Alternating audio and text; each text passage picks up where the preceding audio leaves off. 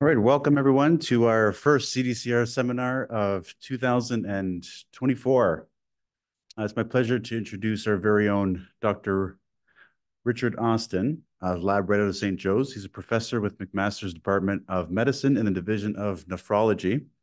He's a career investigator of the Heart and Stroke Foundation of Ontario and is the director of the Hamilton Centre for Kidney Research at St. Joseph's Healthcare. Dr. Austin currently holds the Amgen Canadian Chair in Nephrology, and in September 2022, he was elected to the Canadian Academy of Health Sciences. In today's seminar, Dr. Austin will describe a misguided form of GRIP78 that acts as a driver of prostate cancer. Although considered to be an ER resident molecular chaperone, the Austin team and others have made the surprising discovery that GRIP78 is also expressed on the surface of many different types of human cancer cells. This insidious cell surface GRIP78 expression leads to the formation of anti-GRIP78 autoantibodies, which further contributes to disease progression in patients with prostate cancer. Consistent with these observations, the Austin group has shown the following: that PCA patients often exhibit dramatically higher serum levels of anti-GRIP78 autoantibodies compared to age-matched healthy controls. I wrote this whole thing myself, by the way. Anti-GRIP78 autoantibody titers further increase with advanced stages of PC and PSA levels, and 3, correlate with the development of metastatic disease and ultimately shorter patient survival. This implies that engagement of anti-GRIP78 autoantibodies with GRIP78 represents a more aggressive phenotype in cancer growth and metastasis. Based on these previous studies, they have now targeted this GRIP78 on cancer cells using an antibody-based approach that triggers cancer cell death and tumor regression. Dr. Austin will describe how this novel antibody approach represents a novel therapeutic strategy for the treatment and management of prostate cancer, as well as other cancers having elevated levels of anti-GRIP78 autoantibodies. So without further ado, my pleasure to introduce Dr. Austin.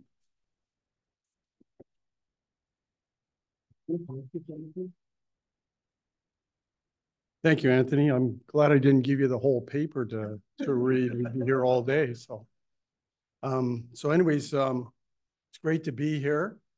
I thought, I could either give you a boring scientific research talk, or I could give you something of a little bit of entertainment. So you're going to learn a little bit about geography, history, cancer biology, and a little bit of humor mixed in, I hope.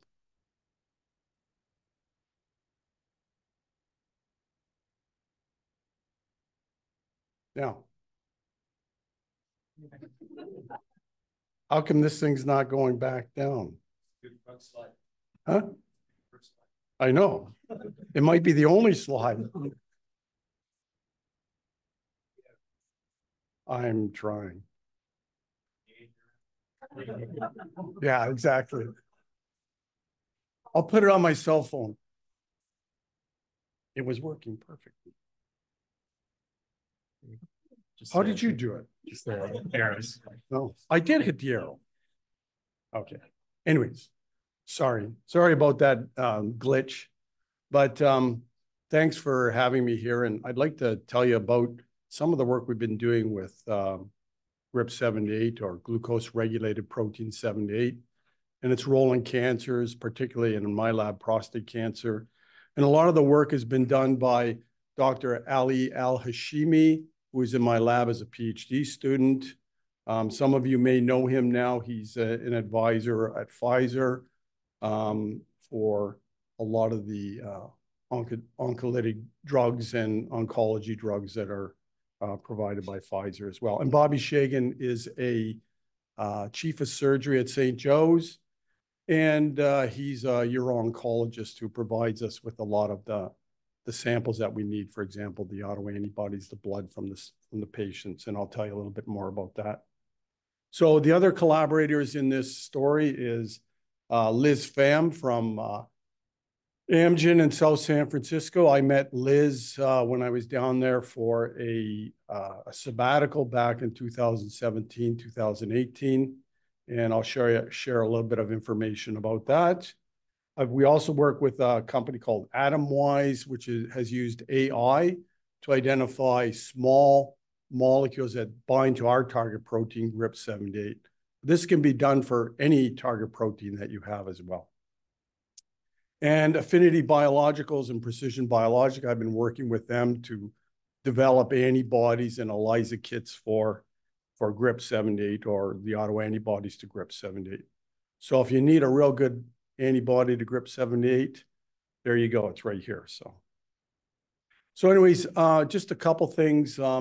This is one of my favorite movies, Monty Python and the Holy Grail, and one of the greatest scenes where he says, "Who are you so wise in the ways of science?" And basically, people ask me, well, what do you actually do for a living? Especially my neighbor across the road, he's always asking me, what do you do for a living? And I say, well, I'm a professional beggar. I beg for research money. That's what I do. Then I give the money to other people. So it's sort of like Robin Hood. So, I thought I would just let you know that, I do have, or we have CHR grant funding. We have currently 3 CHR grants that are related to my interest in cardiometabolic disease and the role of ER stress, endoplasmic reticulum stress, and GRIP78. And we recently received a grant for another 5 years on these GRIP molecules, small chemical compounds involved in regulating GRIP's activity or its expression. And just a couple things. I think people who do write CHR grants, I've come up with this sort of proverb that a successful CHR-funded researcher bears the scars of many unsuccessful applications. So people always say, "Oh, you're so successful in that." No, I'm one of the least successful persons ever because I write so many grants. And if you're lucky to get 20%, you're doing very, very well. And obviously, any type of success is based on the lab that you have, the members of your lab. If you don't have a really good member or collaborators, it's very difficult to get some important research funding. So that's really, really important. And the last but not least, we recently got a grant from the OICR on this antibody-based targeting approach for cell surface GRIP for the treatment of prostate cancer. So relevant publications, we published a number of papers since 2017 related to this idea, this technology, and this role of GRIP78. So I'll share some of the information of these papers and share some of the preliminary data that we've generated as well.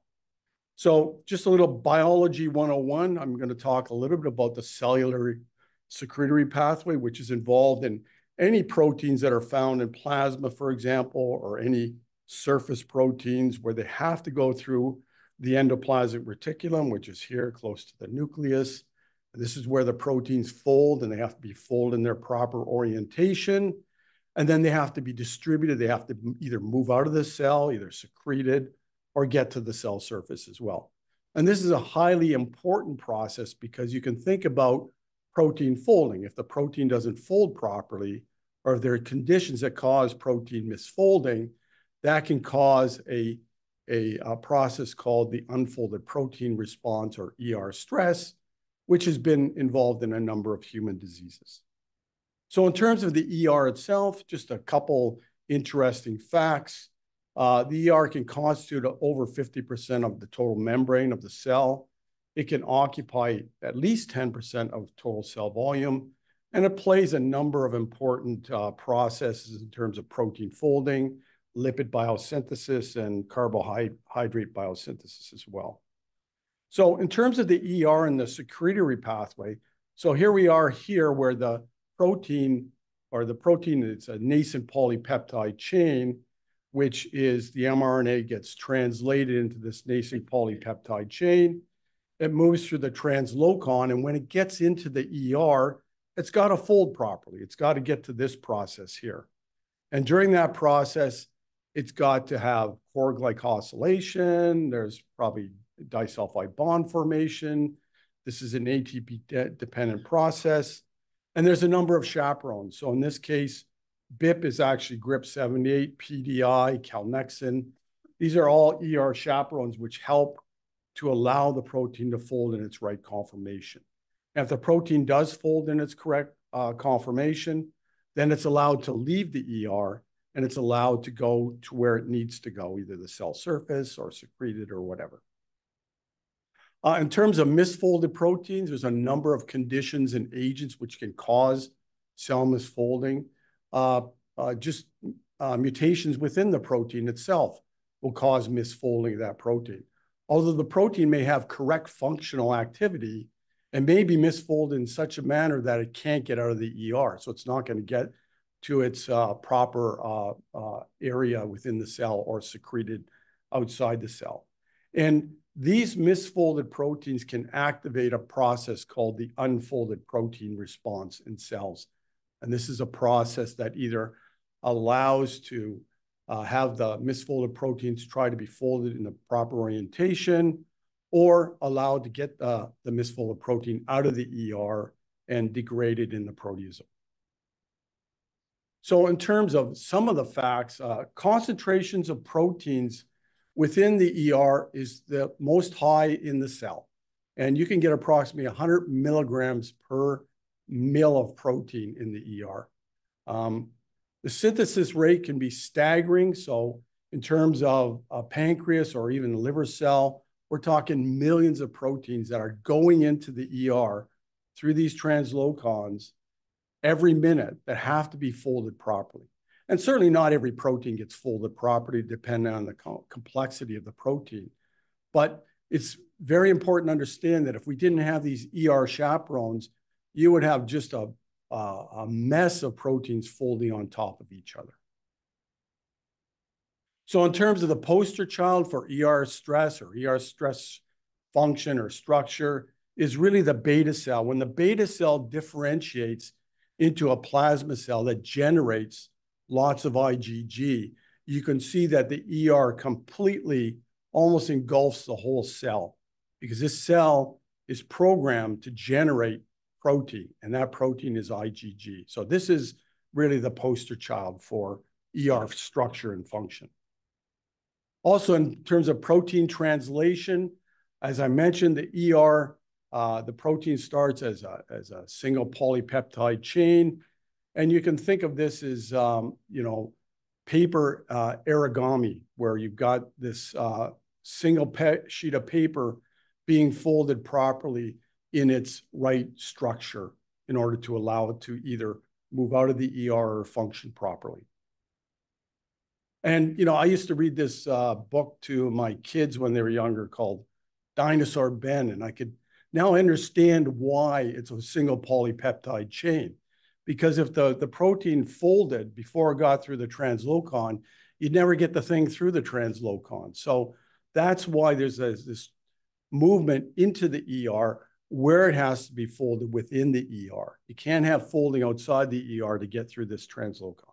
It's actually a very good book too, if you're interested. So ER stress caused by accumulation of misfolded proteins with the ER. I call it cellular constipation. It's a process where the cell gets constipated. The last thing you want to be is more constipated.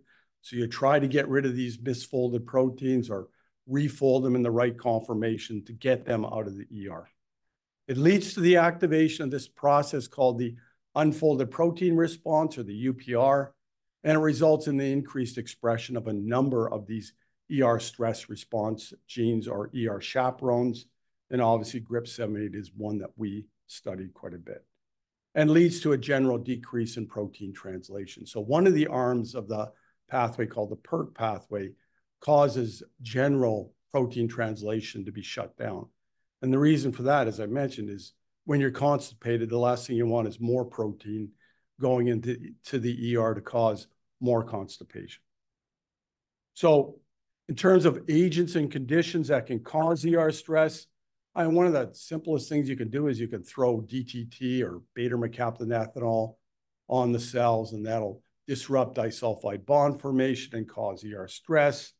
There's certainly ER calcium depletion agents like thapsigargin, ionomycin, glycosylation antagonists like tunicamycin, for example, and any conditions that affect glucose starvation, and also a number of pathological states that can affect protein folding, and obviously misfolding proteins or mutations within the protein that you're interested in.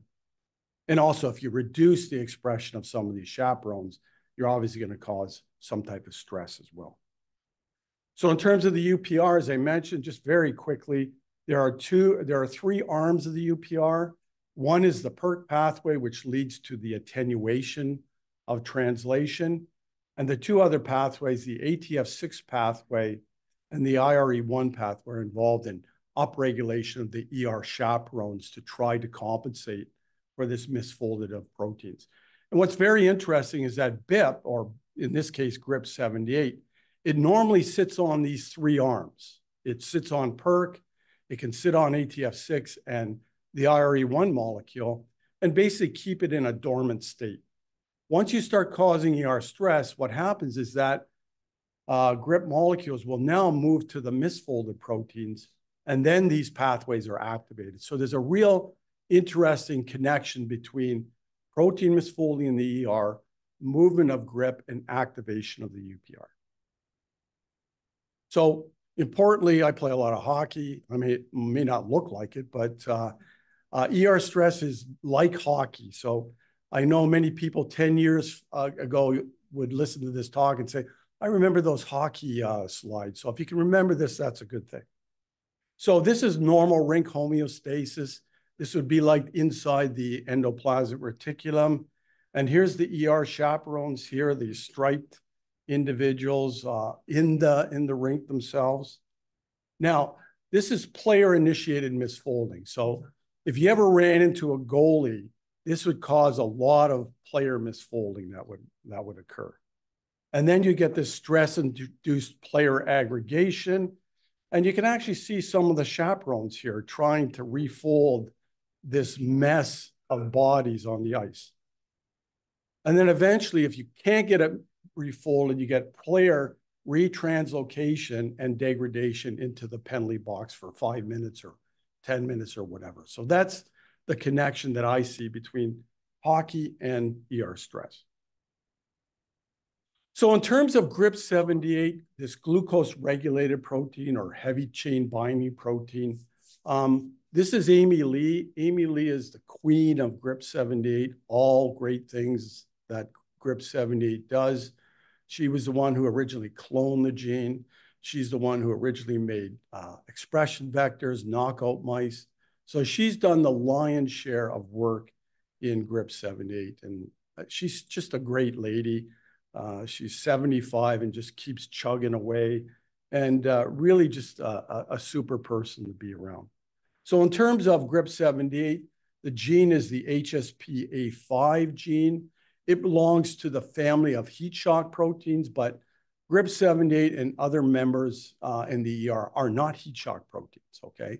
They are completely different. They're more involved in reductive stress than oxidative stress.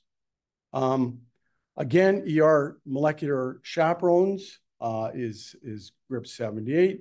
It translocates nascent polypeptides into the ER. It's involved in correct protein folding, and transport of correctly folded proteins to the Golgi is important. And it's the initiator of the UPR, as I mentioned before. It moves from the accumulation of misfolded proteins. It moves from those three arms of the UPR to those other misfolded proteins in the ER. So if you want to look at GRIP, or if you want to stain for it, there's a bunch of antibodies out there that you can use. And this is a typical staining for perinuclear staining for GRIP78 in cells. If you wanted to, you can make a GFP GRIP78 construct or a GFP PDI construct or calnexin construct. So if you wanted to put something in the ER, you can certainly use the signal peptide that all of these molecules have and hook it up to your protein. And you can have a tag like GFP if you're interested. So in terms of the 3D structure of GRIP, it has a number of very important structures. Certainly, it's got a signal peptide that directs the protein into the endoplasmic reticulum through the translocon. It has an ATPase domain, which is involved in the ability of GRIP to bind misfolded proteins. And upon ATPase hydrolysis, it releases from the protein, allows it to fold a little bit more, and then comes back and binds it. So it has a peptide binding domain in the protein itself. That's the area where it binds to the unfolded protein, most of the hydrophobic domains of the protein. And then it's got a KDEL retention sequence. So this retention sequence allows the protein to remain in the ER. So you can see why you would want something like that. There's a KDEL receptor which captures the GRIP78 and keeps it in the endoplasmic reticulum, so it's not secreted out all the time. So the cell doesn't have to continually making all these ER chaperones. If it's got a capture tag like a KDEL sequence, it remains in the ER. And importantly, GRIP78, like most of the ER chaperones, are calcium binding proteins as well.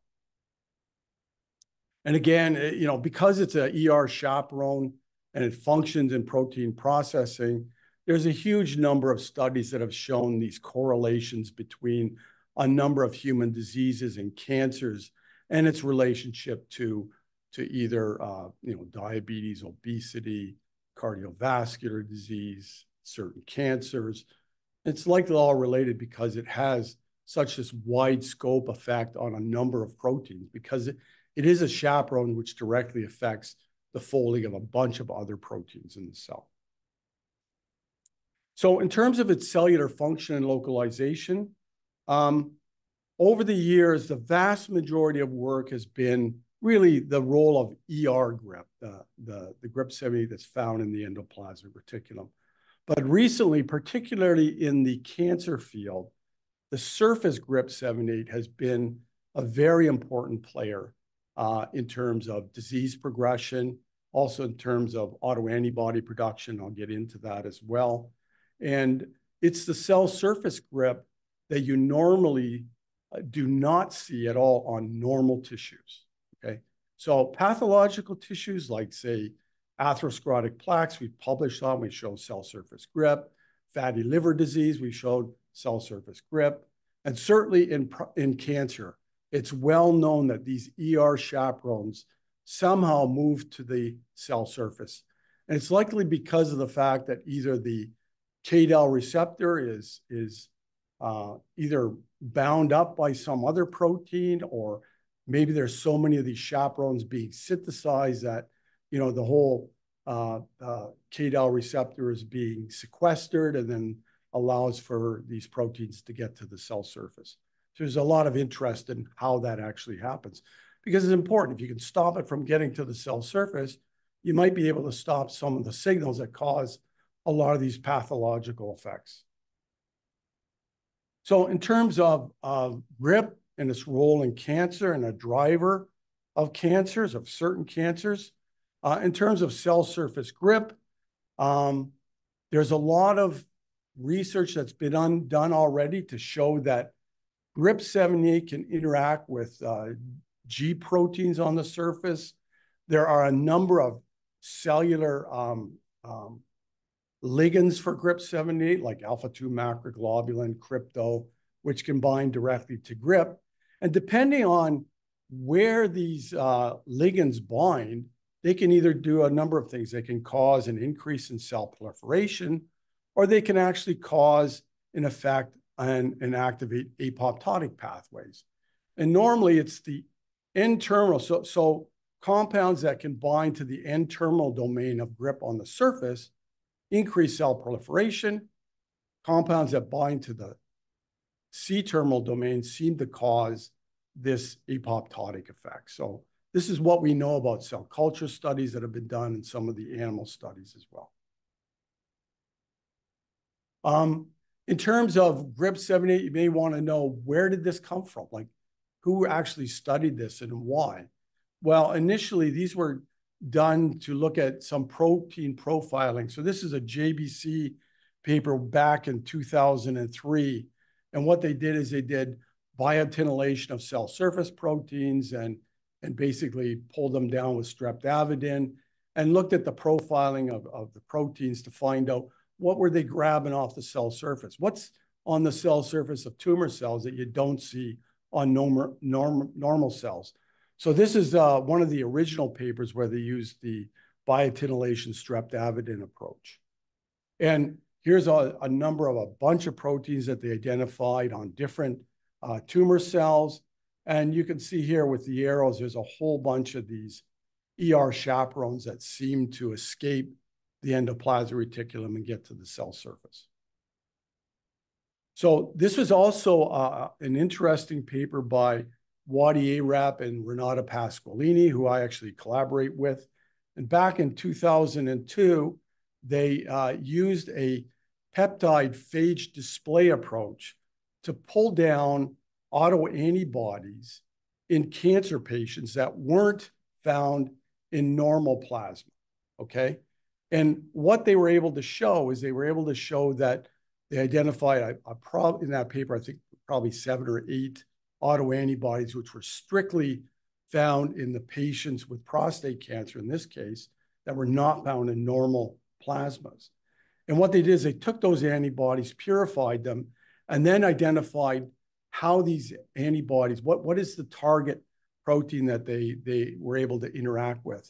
And with this one here, for example, this is the phage display peptide that captured this autoantibody. And this autoantibody was against cell surface grip, which they had no idea what it was involved in, but they were able to capture an autoantibody from plasma from prostate cancer patients.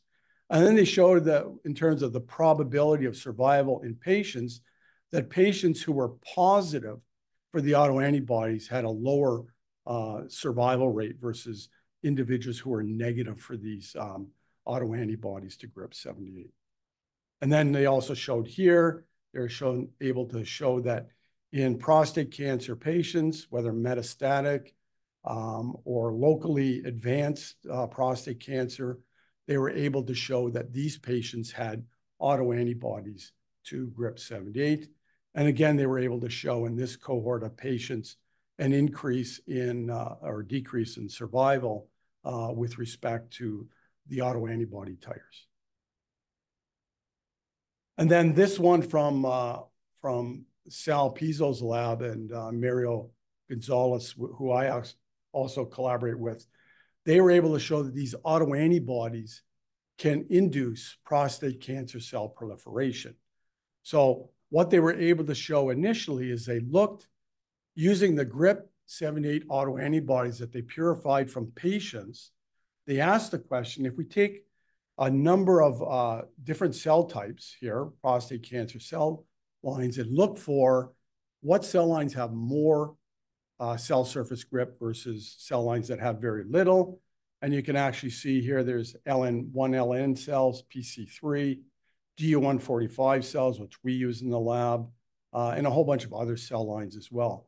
And what they showed, interestingly, is that in the 1LN cells, if you add these autoantibodies to these cells in culture, you get this spike in calcium release from the endoplasmic reticulum. And I'll get in a little bit more detail when we talk about the work that we've done.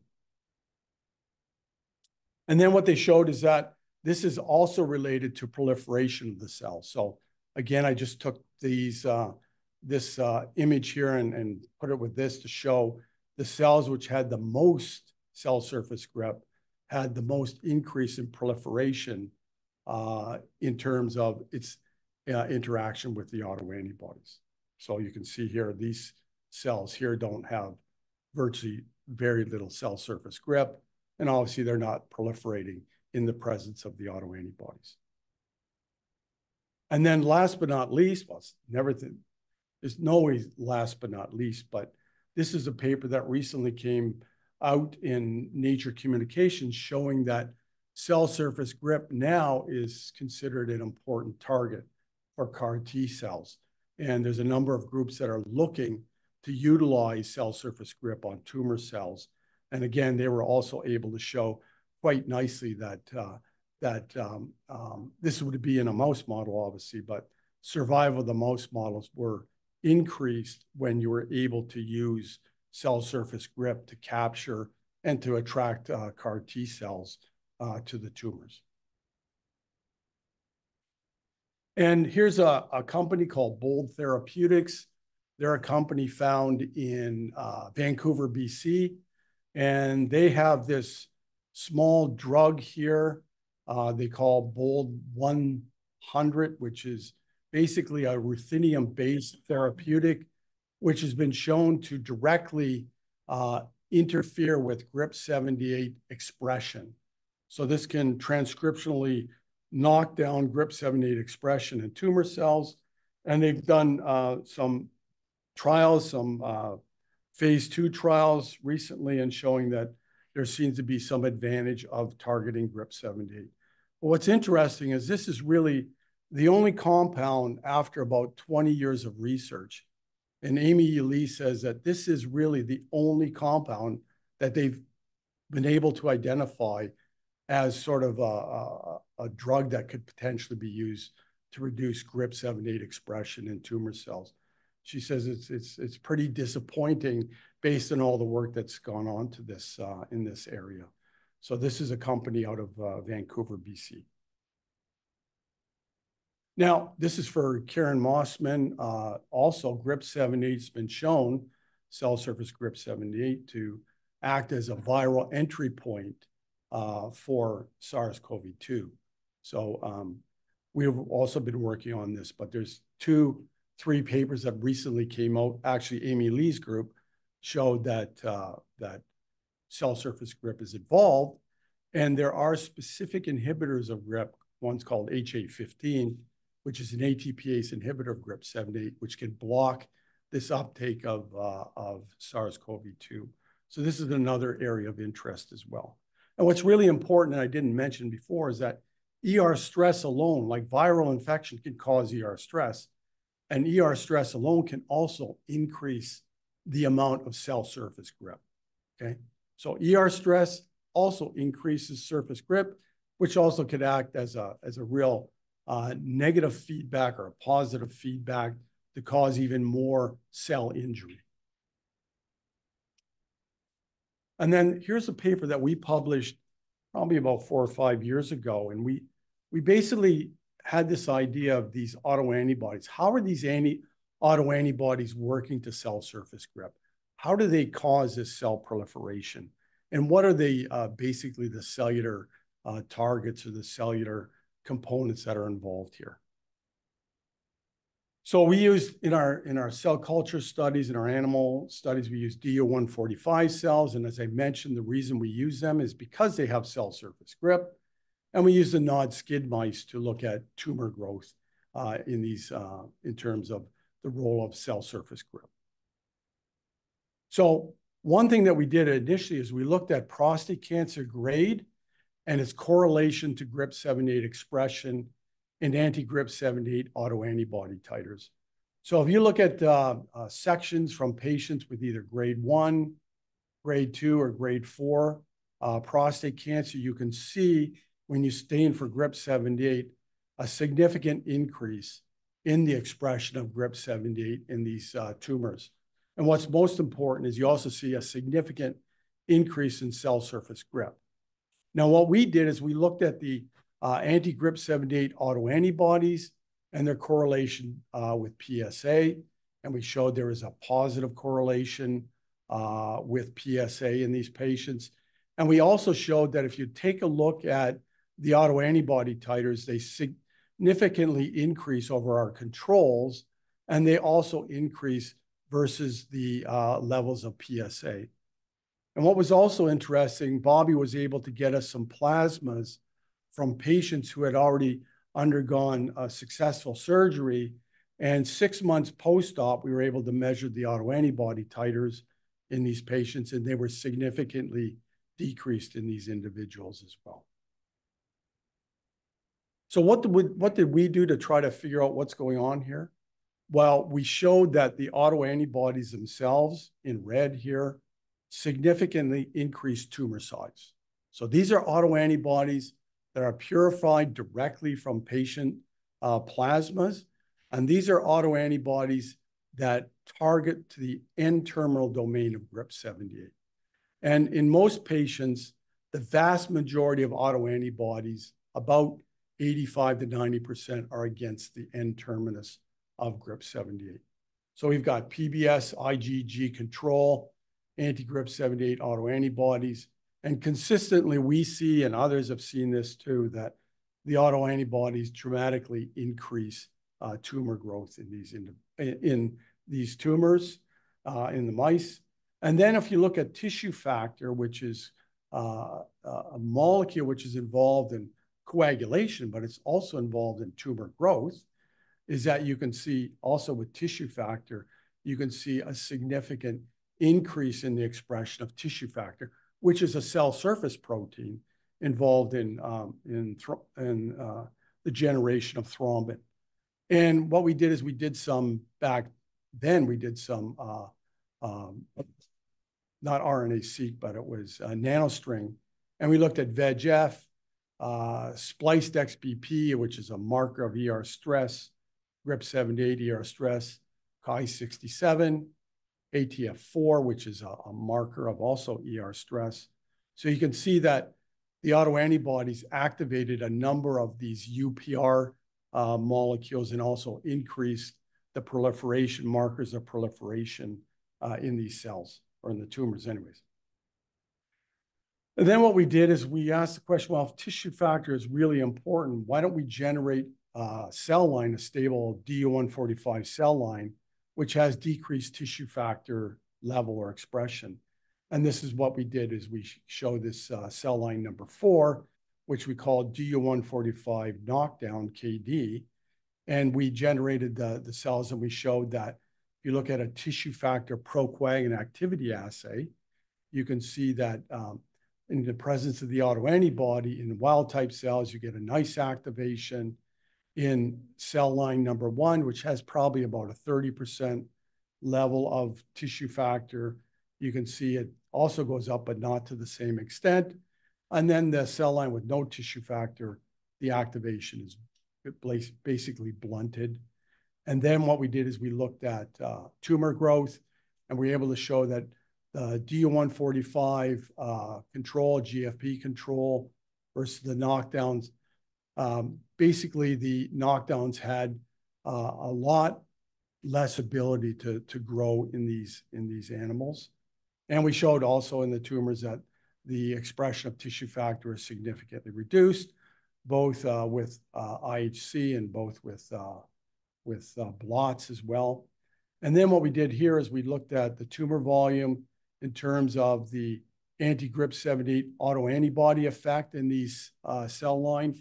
We showed there was really no effect, which suggested to us that tissue factor is required for the ability of these autoantibodies to activate the proliferation of these tumors. And also what was important is what we did is we took the serum of these individuals. When you take the serum and you add it to the cell culture, the DU145s, you can see that it's very consistent with the purified autoantibodies. You get this activation of tissue factor. But if you deplete those autoantibodies, there's nothing left in the serum that can activate tissue factor. So what we got out of these studies is that this is a tissue factor specific effect, and it's only activated by the autoantibodies. There's nothing else, in our case, in the serum that activates the tissue factor in these tumors. And then what we did is we showed that heparin or enoxaparin, which are used for thrombotic disease to reduce thrombosis, we used them because there was a paper way back in 1978 or something that basically utilized heparin as a molecule to purify GRIP78 from tissue or from lysates or whatever, because back then we didn't have molecular biology to overexpress and make as much protein as we wanted. So what they used to do is use a heparin column, and they were able to purify these different chaperones because they would bind. And what was really interesting is that where heparin and enoxaparin bind is exactly where the autoantibodies bind, around 98 to 115 in GRIP78. So we thought, okay, well, let's see if we can interfere with the ability of the autoantibodies to bind to using enoxaparin or heparin. So first, we just did some cell culture studies where we showed Fapsigardin is just a control that shows that we can get activation of tissue factor. But if you add heparin, nothing really happens to drop it. But if you look at the autoantibodies plus heparin, you get the significant drop. We also showed that enoxaparin and heparin at a dose-dependent effect causes reduction in the tissue factor activation of the cells. And then what we did is we took cells and we looked at cell surface grip, and we looked at the ability of the autoantibodies to bind. And then we added the autoantibodies plus heparin or enoxaparin, and we saw a significant reduction in the ability of the autoantibodies to bind to cell surface grip. So this is one approach that we use to say, hey, maybe there's something out there we could use to interfere with the autoantibody to cell surface grip. And then importantly, if you looked at the enoxaparin effects, you can see that if you treated the animals with enoxaparin, here's our control animals here, and then the animals with the autoantibodies. If you add enoxaparin, you can see that in the autoantibody treated group, the size of the tumors is significantly reduced back to normal levels. So this implied to us that the heparin or enoxaparin that we use was interfering with the ability of the autoantibody to bind to surface grip to increase proliferation. Now, it doesn't stop it. I mean, the tumors still grow in the mice, but it certainly significantly reduced it. So what we had here is a model system where the autoantibody binds to GRIP78 on the cell surface. And I didn't show you the biochemistry, but it leads to IP3 increased levels of the cell. That causes opening of ER channels in the endoplasmic reticulum through the IP3 receptors. And then that leads to increased calcium release, and that can cause UPR activation. It can also increase tissue factor activation, and that could lead to increased tumor angiogenesis or increased tumor proliferation. So that's the model system that we put forward. And there's a couple groups that actually confirm this model system as well. So in terms of our preliminary data with this antibodies that we've got from Amgen, and Amgen is as I mentioned, I was there for a year for a sabbatical, and I'll tell you how we got the antibodies, what they are, and why they're so intriguing, and why we're following this route with this dual antibody, autoantibody, and this recombinant antibody that we have. And then I'll give you some information on our cell culture mouse experiments. But in terms of Amgen, back in 2017, I lived in a place called Moss Beach, which is just south or just north of Half Moon Bay. It's about a 20-minute drive to Amgen in South San Francisco. So this is South San Francisco. This is the birthplace of biotechnology, an amazing place. It's certainly not in San Francisco itself, but this is where all the big pharma companies are located. And here's Amgen in their small little site in South San Francisco. There's like 5 gigantic buildings here. And apparently it wasn't big enough, so they built a new building just across the street. I don't know why, but anyways, the point is that this is where their site was located. And this is where we live, like 5 minutes from Moss Beach. And, this is a seal reserve. We used to walk down near the Pacific Ocean every day. Just an amazing place to be. This is 45 minutes from here. We're in Half Moon Bay, and this is where the Mavericks Big Wave Invitational Surfing Contest is. So if you want to see crazy people on surfboards in January and February, that's where they're always looking for this Mavericks Invitational surfing contest to happen. Paddle boarding, just like 5 minutes away. That's not a seal, that's me. The fog in San Francisco. I mean, the fog the worst times to go, you know, maybe I'm a travel agent, but I'm just going to tell you the worst times to go to San Francisco or go to the coast is August and September, because that's when the fog rolls in. And if you climb up the mountains, so this is where we would live, somewhere in the fog. And if you climb up these mountains, well, hills, whatever you want to call them, where there's no fog, it's like 90 degrees. When you go back into the fog, it's like 55 degrees. So it's just horrible. Any other time, September to November, December is a great time to go. This is across the street when there's no fog. My son Adam and I went for a hike. This is a banana slug from Butano State Park. Don't eat that thing. You know, the more yellow they are, the more toxic they are. So just leave them alone. This is redwoods in Butano State Park with my other sons, Adam and Alex and Andreas. So those are pretty big trees, but this is an even bigger tree, 45 minutes away, Sequoia National Park. And that's a big tree. And then Simon Jackson from Amgen, he led the whole PCSK9 project in Amgen. And then Bill Richards, who led the cardiometabolic disease group. We had a great time at Amgen.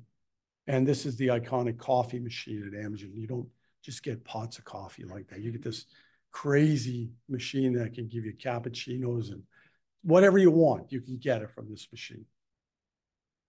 And then this is the last evening when we left a year later from Moss Beach. So you can really see why I was eager to get back to Hamilton and leave San Francisco. So back to the science. This is an antibody called PAT-SM6. It's an IgM antibody. And this antibody was discovered many, many years ago in a patient with, I believe, gastric cancer. And they were able to show that this IgM antibody actually bound to cell surface grip. So what Amgen did, Amgen had a program, or they still have a program on CAR T cell program. And they had identified cell surface grip as one of their lead surface molecules that they wanted to interrogate. And they decided that, you know, in a company, it's always science versus money. You know, what is the company going to do? Is this going to give us money, or what targets should we be pursuing, and all that type of stuff. So, you know, so they had cell surface grip on their radar screen, and eventually they just said, can the cell surface grip? We've got another surface marker, which we think is better, and so on and so forth. But anyways, this PAT-SM6 is an IgM molecule. And as you may know, IgMs have these 5 spikes, IgGs, or immunoglobulin spikes associated with it. So what Amgen did, and this was just a research tool that they gave us. So basically what they did is they took the spike and they cloned it into the mouse IgG background, so they could use it in their mouse studies. But again, they canned the program and they said, oh, you work on GRIP78. Would you like to use this for something? I said, well, I don't know. Well, we'll take it and we'll see what we can do with it. So we just got it and brought it back to Hamilton and used it in some experiments. So I'll tell you what we did. So this is one of the first experiments that Ali did in the lab with the mice. And he looked at tumor volume. And this was complete surprise to us. So what he did, so here's the autoantibody. Over time, you can see the tumors progressing, which is what we expect. The IgG control, the recombinant antibody, so that's that hybrid antibody we got from Amgen alone. Didn't really do too much, but we know that it does reduce tumor growth over time, and I'll show you that data. But what was striking and intriguing to this was the autoantibody and the recombinant antibody together. When you put them together, after a week, we didn't see any tumors anymore. They were gone. So what he did is he took the mice and he looked to see where the injection sites were. So here's an average, you know, tumor that you would find in these mice after 5 weeks. And then here's what would happen when you added the antibody, autoantibody with the recombinant antibody. And this was probably one or only two of the tumors that we actually saw. They were virtually gone. And, so this was quite intriguing to us. And he also showed that if you did some histology and you stained for Chi-67, you got a significant increase in Chi-67 staining with just the autoantibody, but with a combination, you saw a significant increase in necrosis of the tumors. So then what we did is we did a larger study, many more animals with the autoantibody plus or minus the recombinant antibody and IgG controls. And what we see is virtually the same type of thing. We have the autoantibody here alone, and then we have the IgG control, and this is consistent with what we've seen before. This is actually the recombinant antibody alone over time. It actually does go up, but it takes a lot longer than the 8 weeks that we see here for the IgG control. And if you just left the autoantibody alone, it would just spike like this. So the tumors would grow very, very fast. But when we added the recombinant antibody at this time, 7 weeks, we saw within a week, 2 weeks, about an 80% regression of the tumor, which was amazing to us. And we would have gone a little bit longer, but we didn't have enough of the antibody at that time. We now have more from Amgen, so we'll see where that leads to. But this was quite exciting because nobody had ever shown that a double antibody like this would happen. And this would actually make sense for patients who already have the autoantibody. We know prostate cancer patients walking around with these antibodies. Could we use something to actually cause tumor regression with the autoantibodies already there? So positive caspase staining in the tumors. We've got tunnel positive staining. We showed a significant increase in the staining. We then looked at D145 cells, and we showed that the autoantibody plus the recombinant antibody reduced tissue factor procoagulant activity. So here's our thapsigargin control. Here's the autoantibody alone. This is the recombinant antibody. You put them together, you get reduced tissue factor procoagulant activity. Again, here you see that proliferation is also affected. Here's the autoantibody where you get increased proliferation, but you add them together, you get a reduction. We saw cytotoxicity also increase with the autoantibody and the recombinant antibody together. And we also showed P53 expression also increasing when you combine them together. So this is still a work in progress, but it provides some really important information. And the other thing that we did is we showed that on ELISAs that we can get the autoantibody binding to recombinant grip on a plate. And we also showed that the recombinant antibody binds to grip78, and it doesn't interfere, or the anti-grip78 autoantibody doesn't interfere with it. So what that says to us is the epitopes are different in these molecules. We know the epitope here is from 98 to 115, whatever it is, in the N-terminus. And the recombinant antibody, we don't know where it is. Amgen never studied it. The group that generated this PAT-SM6 antibody never studied it. So that's one of our important aims is in the next near future is to identify the epitope where this recombinant antibody binds. So we do have a little bit of evidence. There is some evidence in the literature suggesting that this recombinant antibody, this PAT-SM6 antibody, binds somewhere in the ATPase domain of grip78.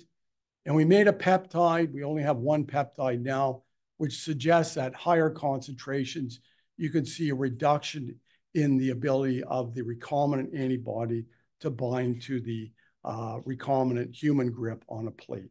So we're still looking at this. This is a 19 amino acid peptide. I can't tell you much more than that. So what might be happening? It might be that the dual antibody, when they're bind one to the N-terminus, one to the C-terminus, may be reducing these pathways while activating the apoptotic pathways. So that's something we're going to look at. We think that somehow this combination antibody is sensitizing the tumors. So again, we have tools to identify the recombinant antibody. We now have enough of the recombinant antibody from Amgen, and now we're doing a number of assays using either blots or activity assays to identify the pathways involved here. And then last but not least, we're making recombinant human grip, truncated fragments of recombinant human grip to use in our ELISAs to see which recombinant fragments are still able to bind the recombinant antibody and which ones don't. So this is a pretty straightforward process. And then, we've got recombinant human grip, which is functionally active. It's got ATPase activity.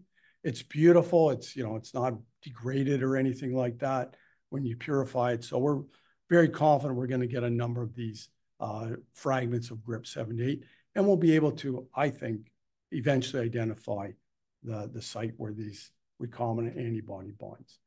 And last but not least, we've been working with a company called Atomwise. And what Atomwise does is they use AI to identify how molecules, small chemical compounds, can bind to your target of interest. So what they do is they take 7 million, small chemicals that are known, and they take your protein of interest, this 3D structure, and they identify which molecules can potentially bind and in which regions of GRIP78 for us. And then they give you this sort of 70, 80 compounds, and they say, here's our highest binders. Do what you want with them and let us know how it works. And then maybe we can sign a contract later. So that's what we did, is we asked them to identify these GRIP binders that bind to this epitope where the autoantibodies bind, and they shipped us and gave us 70 of these antibodies. Further look at where these molecules bind in GRIP78. And then we know it works because we actually have a paper that's in review, and we've shown that some of these molecules can actually block the ability of the autoantibody from binding to GRIP and affecting tissue factor procoagulant activity. So we're pretty excited that some of this stuff is actually working. And this is what we think is happening here. The GRIP binder interferes with the autoantibody binding at that 98 to 115 domain within GRIP78.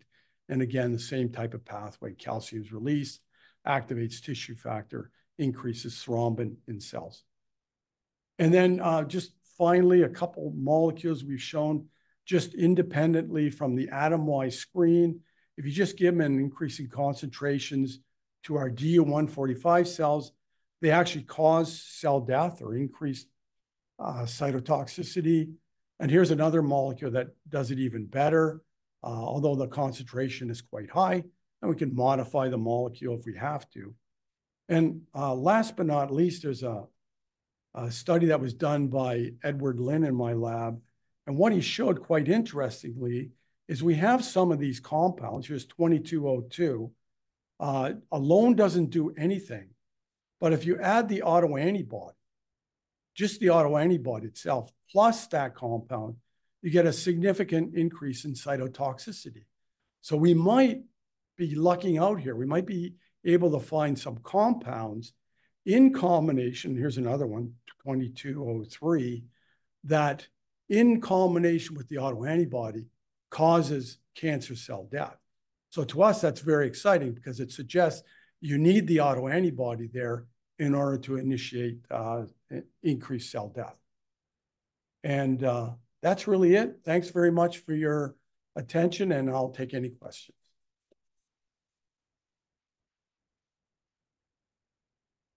Thank you very much. That was really interesting. Do you have any questions from the audience? Yes. Question about the surface goodness. So is it active? Is ATP active? And does that have implications on the downstream effects? Of course, network is Yeah, I think that's a great question. We know the ATPase is active when it's acting as a chaperone. Now, how do we find out functionally whether the ATPase activity has an effect on surface GRIP78 is a very important question. So the idea would be that we know from Amy Lee's group, they've modified the ATPase domain in GRIP to basically eliminate ATPase activity. So could we now take a recombinant GRIP, overexpress it, get it to the cell surface that has no ATPase activity, and find out whether the autoantibody binding it or something else binding it has some type of effect. So that's the problem that we have right now, because we're talking cell surface GRIP, which may have totally different protein interactions and binding partners and activity versus endogenous GRIP, which is a chaperone. So, yeah. You indicated that the antibody was associated with worse prognosis. Yes. The antibody also can have an anti-tumor effect, or maybe a little clarity. Is there a paradox there? Or? No, the autoantibody has pro-tumorigenic effects. The recombinant antibody that we got from Amgen has this anti-tumor effect only when you add it with the autoantibody.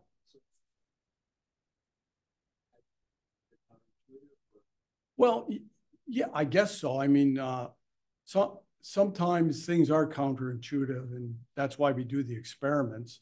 So again, what we're trying to do is to see whether the recombinant antibody is sensitizing the cell to these pro-apoptotic pathways versus the proliferative pathways. So that's where we stand right now. Yeah. Mm-hmm. Yeah. Yeah, that's a very good point. What we do is in patients, as I mentioned, the vast majority of autoantibodies are against the N-terminal domain. And the original paper, ARAP and Pasqualini's paper, they identified this small peptide in their phage display that bound to the autoantibody.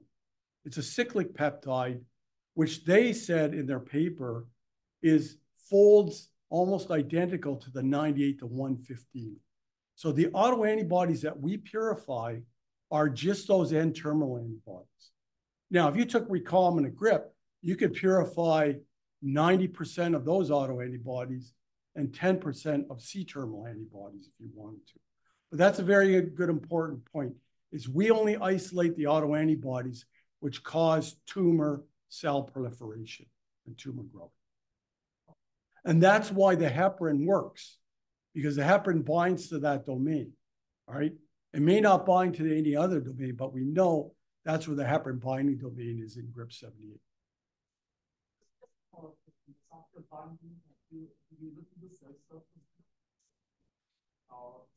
Yeah, so what we did is when you add the autoantibody, so we'll take cells, we'll fix them, and then we'll add the autoantibody plus or minus heparin.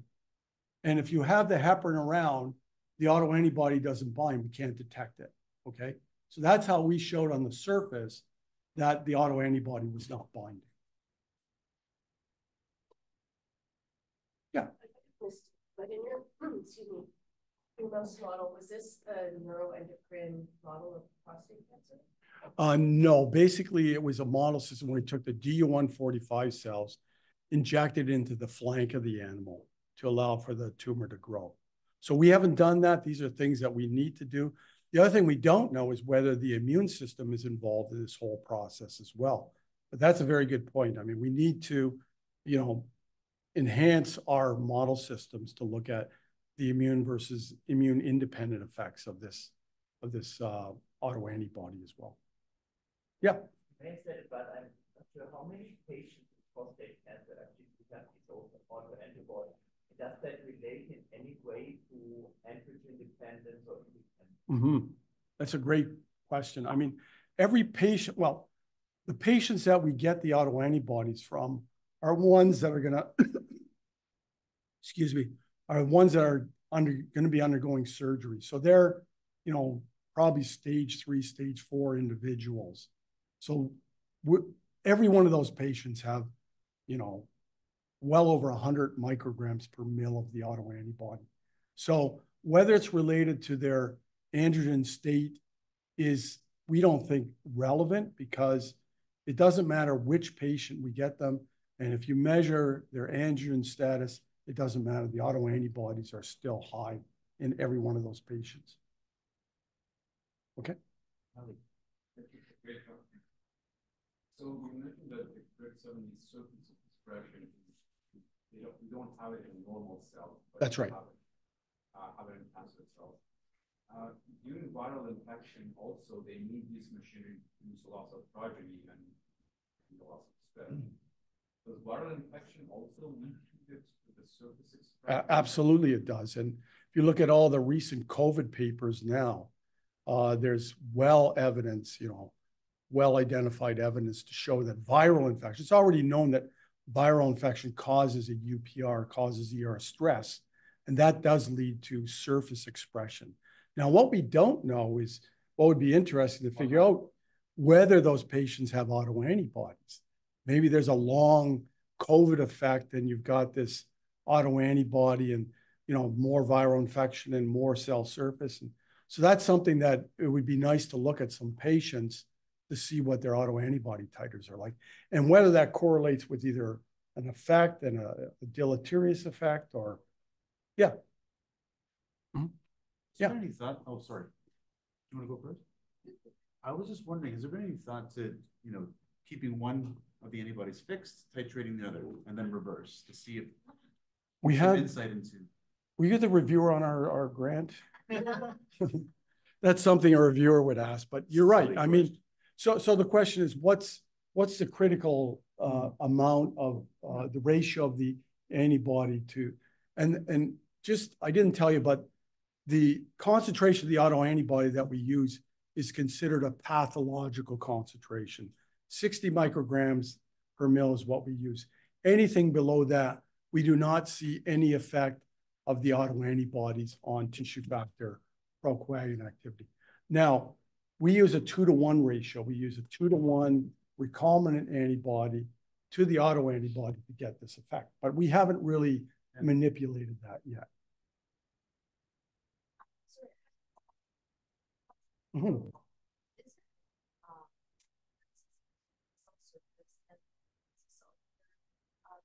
there like post-translational complications or synthetic forms, or exactly, maybe is there like, what is it, of how it's decided to be put on the surface versus not? Yeah, that's a great question. I mean, apparently there are some glycosylation sites in GRIP that may be modified when it gets to the cell surface. That's one thing, but that's a whole black box that people have really not been able to tackle yet. It's like, how do you define what a surface grip is versus what the endogenous grip is?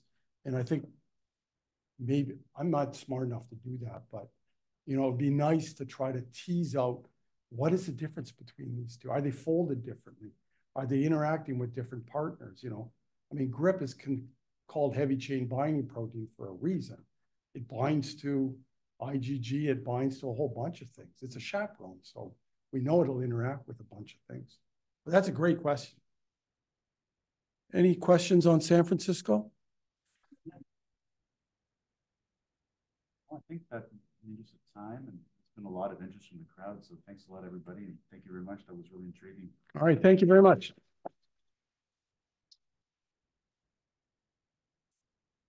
Nice to see you again. Have a great dinner. I will. Let's get together. Yes. Come on over. Good joke to you. Yeah. That's great. Pretty nice. I knew you were coming, so I wanted to make it last.